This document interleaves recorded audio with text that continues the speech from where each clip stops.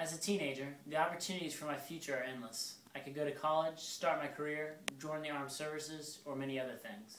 However, using marijuana can severely limit the number of options you have for your future. Without passing a drug screening, you won't be able to get a job.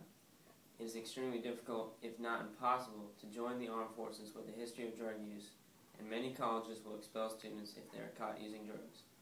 And while you may think it's no big deal to smoke a blunt, there are a number of negative health risks associated with using marijuana. Research has shown that marijuana negatively affects the brain. THC, the active ingredient in marijuana, affects the nerve cells in the part of the brain where memories are formed and impairs perception, judgment, and motor skills. In fact, in 2002, nearly 120,000 people were admitted to emergency rooms who were suffering from marijuana-related problems. Marijuana can also be laced with other dangerous drugs without a user's knowledge. Blunts, or hollowed-out cigars filled with marijuana, sometimes have substances such as crack cocaine, PCP, or embalming fluid added.